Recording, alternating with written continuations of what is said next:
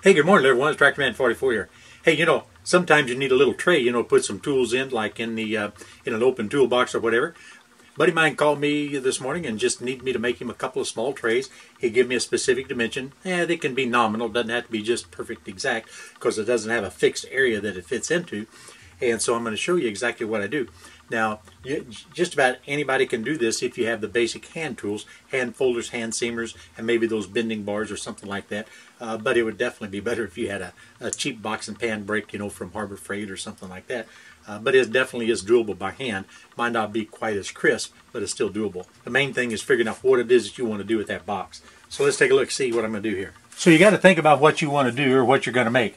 So we're going to have 4.5 inches plus 2 going up the side, plus another 2 over here, and a 1/2 inch to fold over and a 1/2 inch to fold over. So that's going to be 4 1/2 plus 2 plus 2.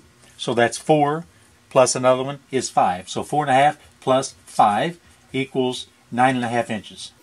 The length is going to be 15 plus 2 plus 2 plus a 1/2 plus a 1/2. So that's 15 plus 5 equals 20 inches. So our cut size is going to be 9.5 by 20. 9 1/2 by 20. And then inside here is going to become the actual tray that we're wanting to build.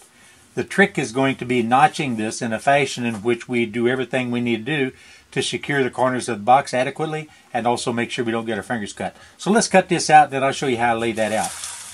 So here's our cut size right here. We went ahead and used our scribe, and we scribed a 1/2 inch all the way around the perimeter, so the 1/2 inch is marked. We measured in 2 inches off of that 1/2 inch scribe line, and we got a 2 inch mark all the way around the perimeter. So I'm going to mark those there so we can prepare to make the notches.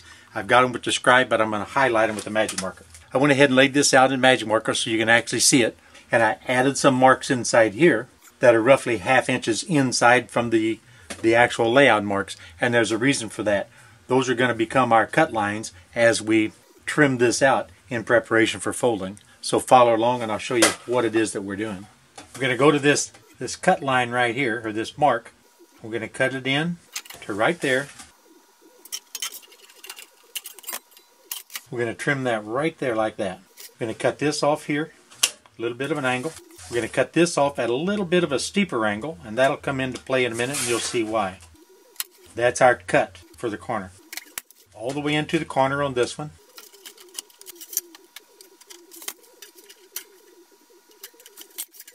Again, a little steeper on this one. Now you can see we have a tab. We have a fold over that's going to be a safety hem, and a fold over that's going to be a safety hem here and here and here. So we're going to duplicate that effort on the other end.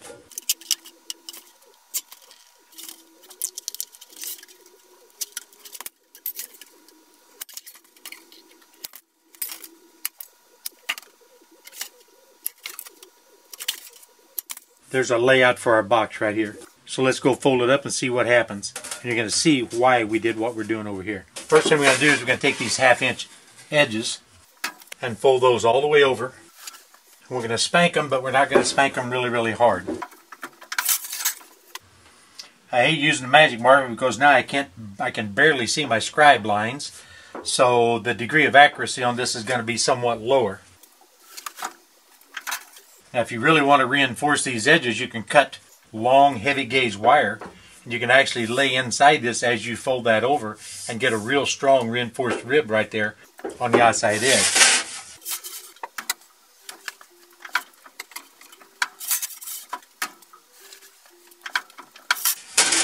Now we're just going to put a bit of a crack on this guy right here.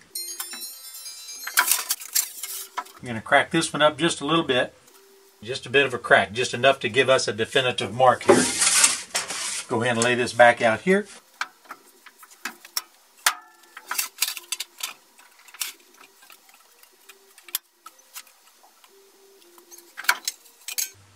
Let's go back to the other table.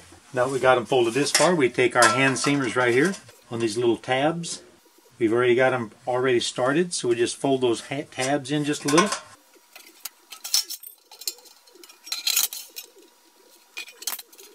Fold those tabs in. Then we go to the box and pan brake. Set a tab that's about the right dimension.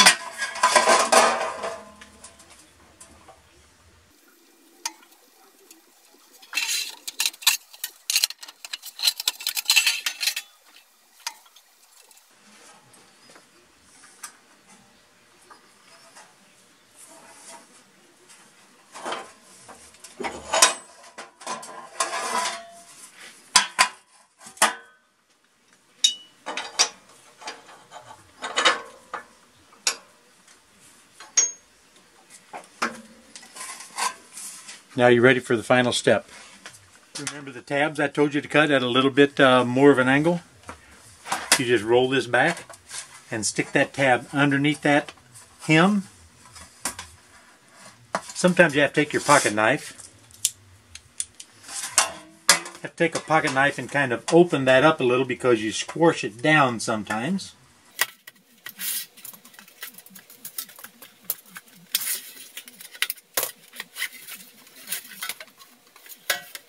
Stick those tabs under those corners like that.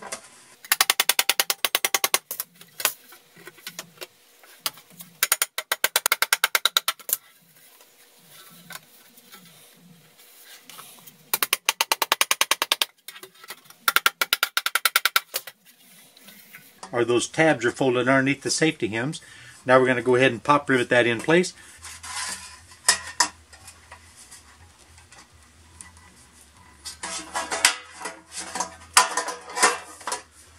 Sometimes that's a little bit tough to get an 1/8 inch pop rivet in there, but this time it works just fine.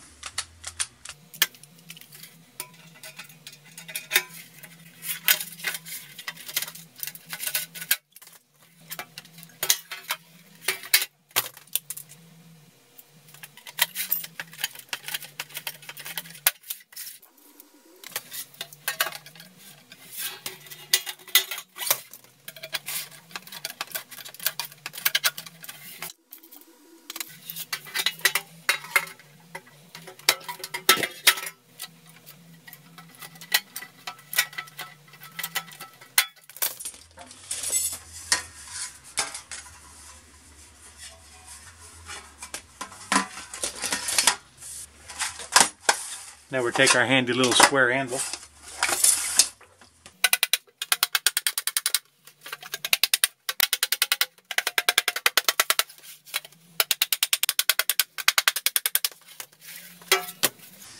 Now you really want to rivet them over.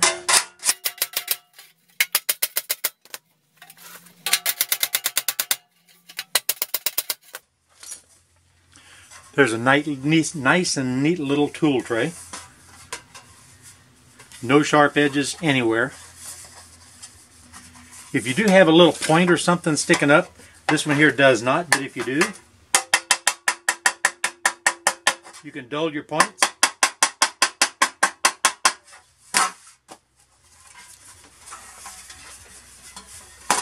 Now the cool thing about making little tool trays like this is you're only limited by your imagination.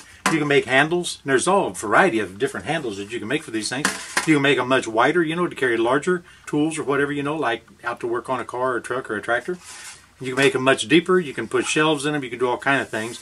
You're just limited by what you can think about whenever you're doing it. But this is exactly what my old buddy Dave's wanted, and I got to make 2 more of them. Well, here's all 3 boxes I made for my buddy. They're all 3 nominally the same dimension. 4.5 by 15 by 2 inches deep. Like I say, these are just for hand tools. They're for specialty item hand tools, which is why I wanted them this particular dimension. You can make them, like I said, in virtually any gauge material you want within reason. And you can make them you know, all kinds of variations. You can make a little hip roof ends on them and things like that. You can put the handle down the center. That's actually a trough to where you can actually carry with little partitions, different nuts, bolts, screws, whatever like that in it, washers, things that you normally use, very popular items you use on a day-to-day basis. Any variation. You're just limited entirely by your thinkability, your creativity, and in some cases the tools, but the vast majority of this could be done entirely by... I have no idea what specialty tools he's going to throw in. I just grabbed a couple of end wrenches out of one of my roll-around toolboxes. This is going to actually go in a service truck, in some of the shelves of your service truck for some specialty items. Hope you all enjoyed that one. It's quick and simple. And this is TrackMan 44, and I'm out of here, guys.